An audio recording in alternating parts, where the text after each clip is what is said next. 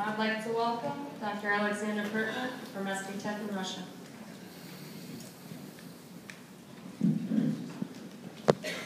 Good morning, everybody. I'm happy to be here, and I'm also very impressed by the number of people who are interested in nuclear technologies in young generation.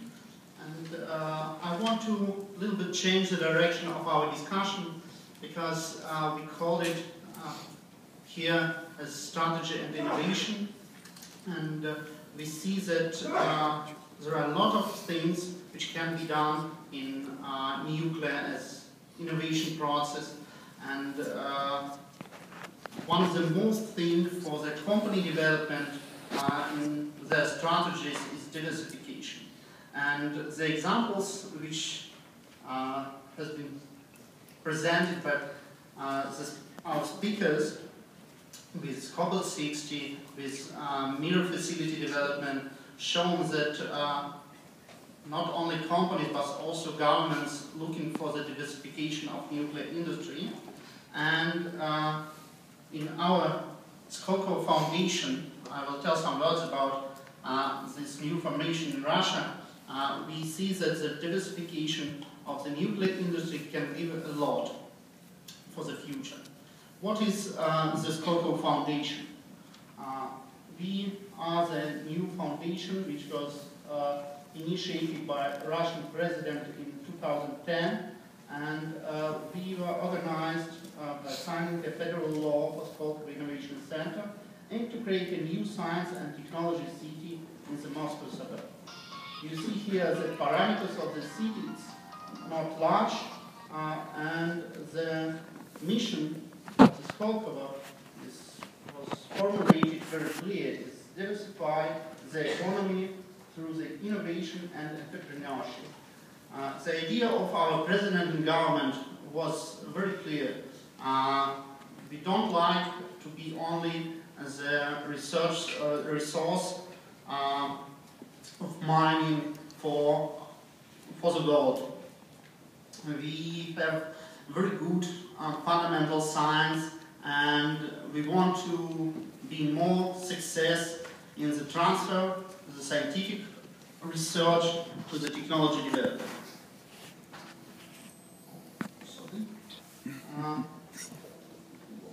As was mentioned in all talks before, one of the main points is development of the human capital through the world-class research and development. And obviously we want to be competitive in knowledge-based companies in Russia.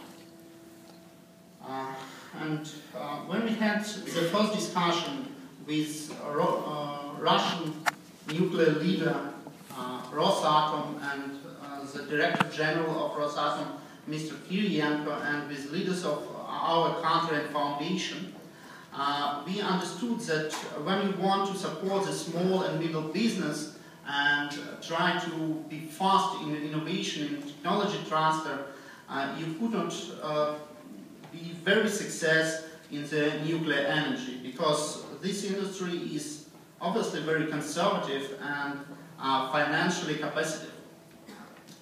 So, in the same time, Rosatom Corporation, looking for the so-called third nuclear of their business, we have two nucleus of the business, it's defense and energy, and in the new strategy, Rosatom Corporation determined the third one, which is called radiation technologies.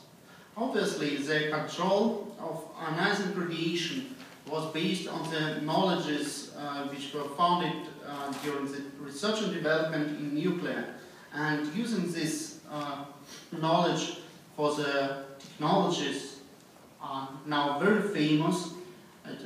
Everybody knows nuclear medicine, but not all of you know that the ionizing radiation in different type of industries, from IT to metallurgy, and from, for example, wire and cabling industry to the agriculture.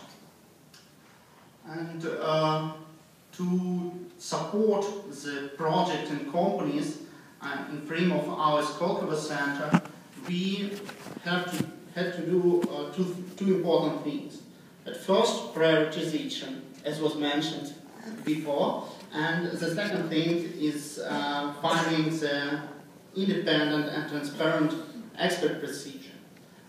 We have a very good scientific council which help us together with international companies, together with the research institutes, to find the perspectives of the technology development in future.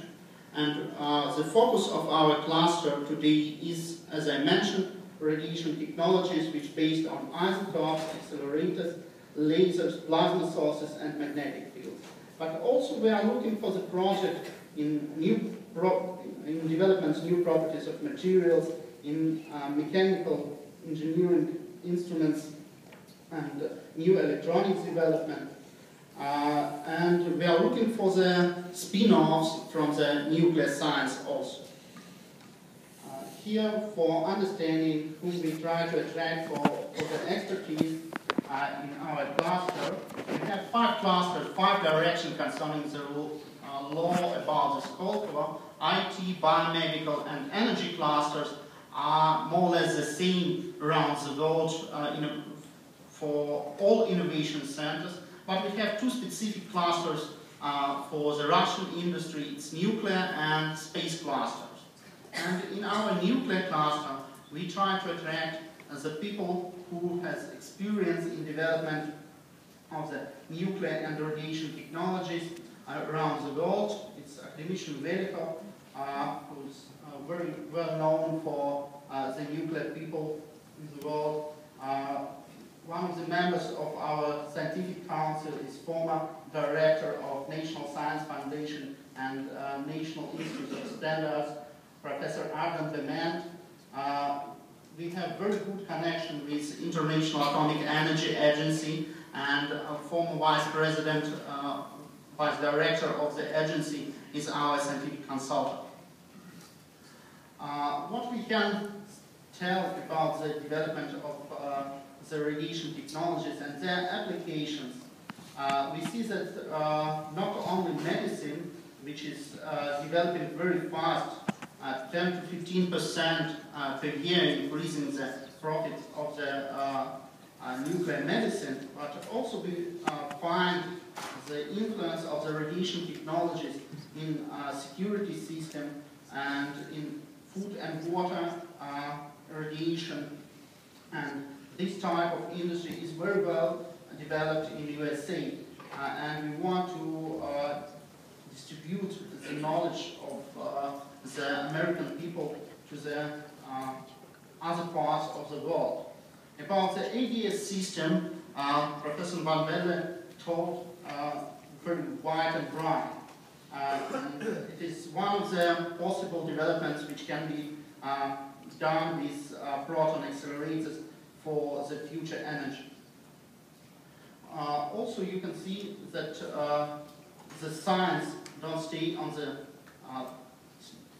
stable level and try to develop, but the next projects take more and more financial resources from the governments, and maybe we should go to deeper to the technology and understand how to do the large experience cheaper. What is the areas and quantity of usage of radiation technologies around the world? Out of top 100 largest global corporations, 20% are consuming radiation technologies, products and services through their technological process. And markets where radiation technologies are applied comparable large and intensive growing.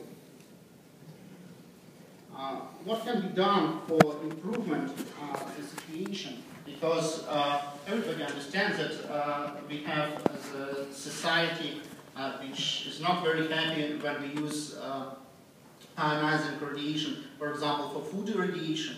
But what is the driver for development of radiation technologies? And we think that the very important thing is development, reducing of prices of radiation technology equipment, which is absolutely necessary for the effective economy of this part of industry.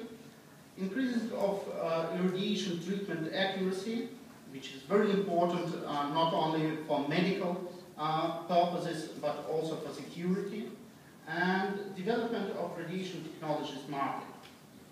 And this development lie in the field of the convergence of different radiation technologies with different type of industries. Radiation technologies is not independent in this world, and we apply them in biotechnologies, for example, for improving the energy efficiency of biofuel. We can apply it for microelectronics to decrease the dimensions of the chips and others and others. So what is the forecast for development of this type of nuclear industry, this part of nuclear industry?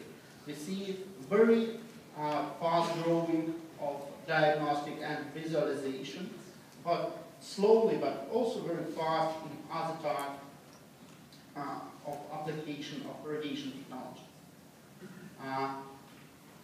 The key trends for the development is convergence with biotechnologies, robotics, and processing, metal processing or material processing technologies. And these three sectors of industries can give a lot for the new applications of radiation technologies. What can we do with our Skolkovo Foundation and with new radiation technology platform which was organized in Russia for the development of this type of technologies? We see that we can support the niche startups and try to organize the consortium for future development of different applications of radiation, ionizing radiation, and help people to find their place in the technological chains of the global leaders. And we supporting our companies in Skolkovo not only by the information and organization, we are also providing them with grants, and we help them to be international and find their partners around the world. And I want to invite you to think about the third nuclear of nuclear industry, and we will be happy to support your ideas and new companies developing radiation and nuclear technologies in the future. Thank you very much.